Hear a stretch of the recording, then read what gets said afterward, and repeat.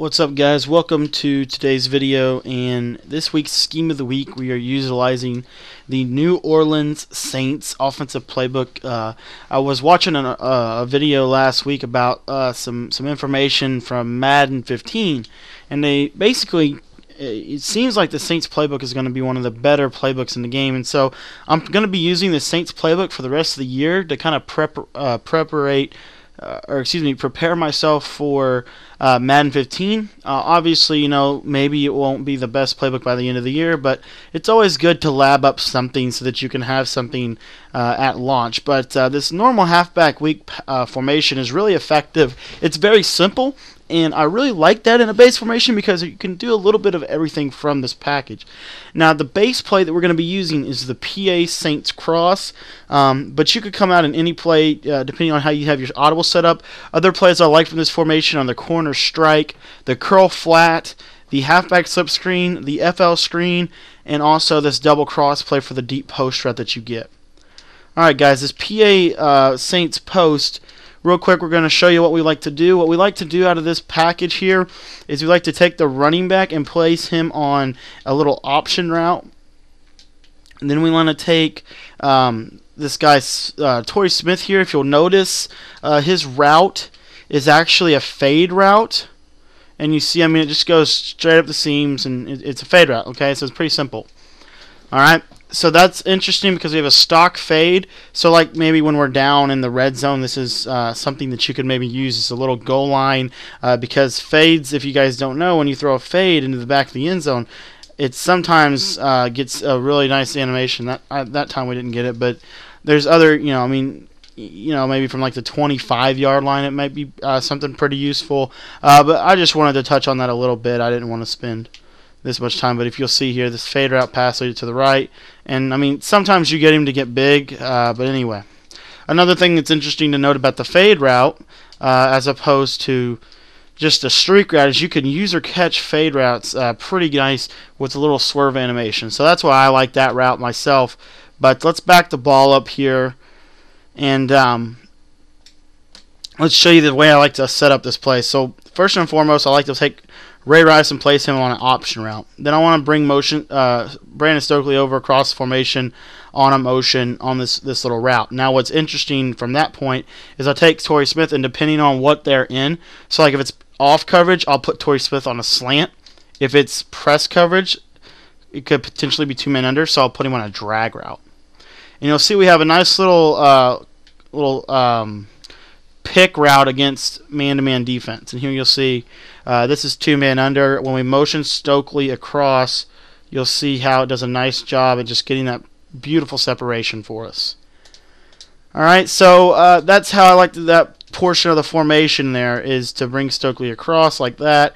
And then, like I said, you know, I like to put Ray Rice on an option route. You could put him on a streak if you wanted to, but I think the option route works the best. Here's our next read against two men under is actually going to be this drag route. We like to pass lead the drag upfield, and you see it gets a nice little animation against man coverage. Note, you must pass that drag route. You must pass lead it up, and you must throw it before he crosses the center, before the receiver passes the center on the line of scrimmage.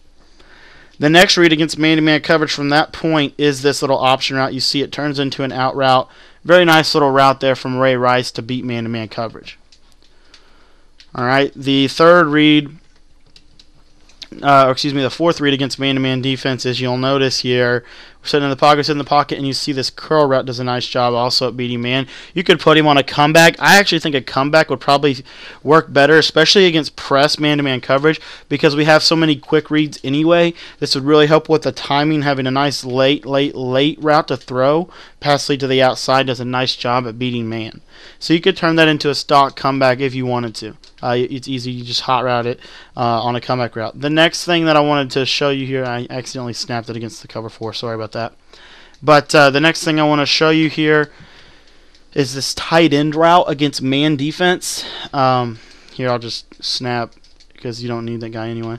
But you'll see pass lead to the left, and you can click on and make a user catch. Okay, so let's show you that one more time here. I'm not going to motion over Ray Rice, or I mean Brandon Stokely, because you don't really need to see that. And of course I called against cover 4, but you can cut that little post route off very effectively against man-to-man. You can cut it off well as against zone, but pass to the left, click on, and you just want to come underneath and make a user catch. So that's how we like to beat man from this play, and then we'll show you a cover 3 as well. So from this play for a cover 3, again, this would be a situation where we would say, okay, well, they're off coverage, so now I want to really work a slant route as opposed to a drag route. And then you'll see against off coverage as well, I like to run the comeback route still, because the comeback route just is a really nice route for this play, in my opinion. And so you'll see that the snap of the ball, Brandon Stokely, we can pass lead it up against cover 3, and you'll see it'll get it a nice little void for us. The only thing that I think they can do to stop this route, if I remember correctly, is to take this guy that's in the cover 3 when we motion over, and they have to base align it. So what they'll do is they'll base align their cover 3, and then you'll see now they'll take Cooper here and put him into a curl flat zone. This might get it, and of course I snapped the ball on accident. Sorry about that, guys.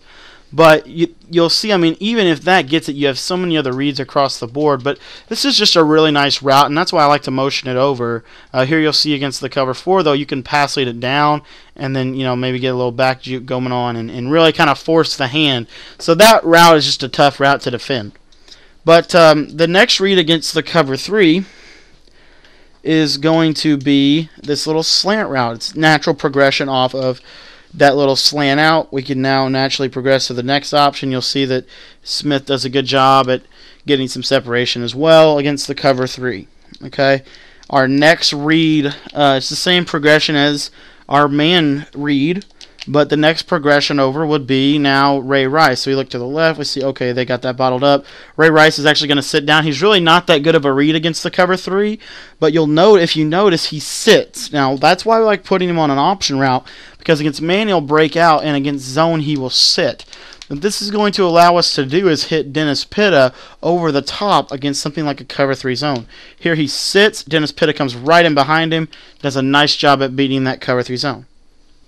Okay. Another thing that you might consider, instead of putting Torrey Smith on an out route, you might put him on an in route just to get a little bit better spacing for a cover 3, because we can kind of notice here he is kind of running in. Now we have a lot more room to fit that route into Pitta. You have to click on it and user it, though, cut it off, but just a really nice route. And then lastly, guys, against the cover 3, we should be able to hit this comeback route.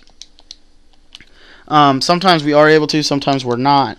But it gets in a really nice void. Sometimes the flat will drop, but you see it doesn't drop, drops just quite shallow, and we were able to fit that in. So that's how we like to use the base play. We like to use that motion over. This is also a good thing because it helps us tell if they're man aligned or base aligned based off if they follow Stokely over. So a lot of good stuff from this base play that we get access to, and you should see tomorrow in our run, over the next couple videos, why that motion is the foundation for everything that we're going to be doing offensively, because it gives us a quick tell, and then we can make an adjustment off of what the defense shows us. So that is our base play, the PA Saints cross from the normal halfback weak formation, one of the more underrated formations in the Saints playbook, and I think it has a lot of value. So check that out, guys, and also be sure to come back tomorrow and see how we develop our three-headed rushing attack.